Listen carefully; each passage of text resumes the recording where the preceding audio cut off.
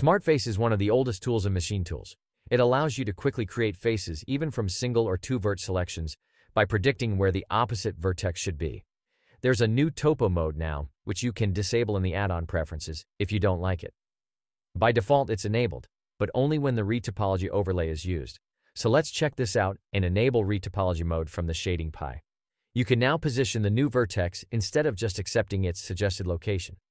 Move it wherever you want it and confirm with the left mouse button or spacebar.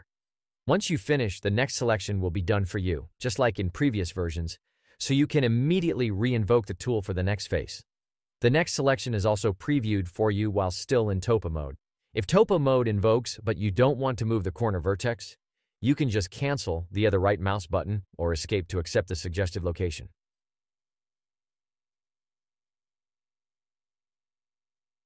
In the add-on preferences, you can also make Topo Mode trigger based on whether face snapping is enabled or not. I have only vertex snapping enabled now, and so Topo Mode doesn't invoke. But as soon as I enable face snapping, Topo Mode comes up and lets me move the vertex. You can then, of course, use snapping by the Control key or invert snapping behavior via Shift tab, just like in the native Translate tool, which is exactly what is running in the background while in Topo Mode.